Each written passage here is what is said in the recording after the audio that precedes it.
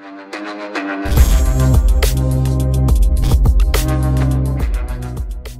guys, welcome to Cinematic Tendency, and yes, I am still at the theater, and tonight I just watched the movie The French Dispatch.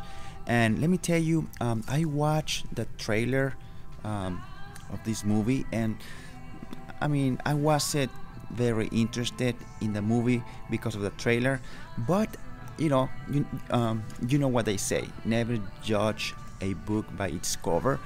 And so I decided to give it a shot. And another reason why I decided to watch it was because The French Dispatch was directed by Wes Anderson, and his last movie, The Isle of Dogs, I think came out in 2018. I really liked it, I really enjoyed it, so I was like, okay, so I'm gonna give it a shot, even though I didn't like the trailer. So I'm gonna start with this. The visuals for The French Dispatch is like fantastic. It has a beautiful color palette, a lot of pastel colors, and also beautiful black and white. And it goes back and forth throughout the story between the beautiful colors and then black and white, and also the aspect Rachel switches. So that was very interesting, and the cinematography, the movement of the camera was like flawless. It was really excellent, and that is why I believe that The French Dispatch most likely is gonna be nominated. I don't know if it's gonna win, but definitely I think it's highly probable that is gonna be nominated for best cinematography. And is it gonna win? Well, we'll see.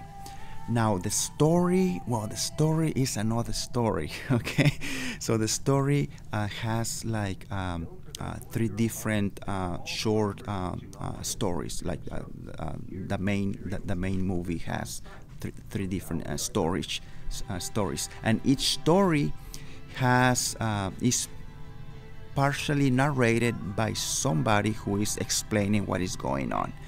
So the first story is kind of interesting. However, by the time the second story begins, which is the story that presents Timothée Chalamet, I think that's his name.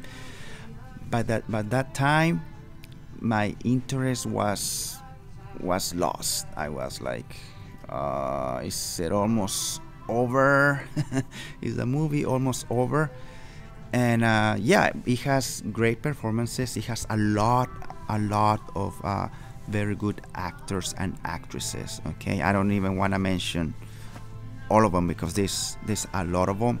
I could just mention Frances McDormand, Edward Norton, Timothée Chalamet, Benicio del Toro. Who else? Jeffrey Wright. It's too many to mention just right now, just on top of my head. And so yeah, so this movie is not for everyone, and definitely it wasn't for me. Is it a bad movie? I wouldn't say that. I'm just gonna say that it didn't work for me. Perhaps at the end of the day, The French Dispatch was too artistic for me. Who knows? But yeah, so yeah, this was my first impression of The French Dispatch. And am I gonna see it again? No, I think I'm good. I'm gonna pass. But what about you? Have you seen it yet? Did you like it?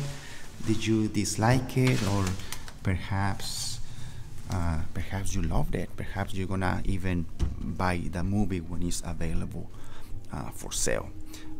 Whatever the case might be, please let me know down in the comments. And as always, I appreciate that you're here watching this video. Please don't forget to like and subscribe, and I'm gonna see you very soon in another video, and until then, ciao calamaro.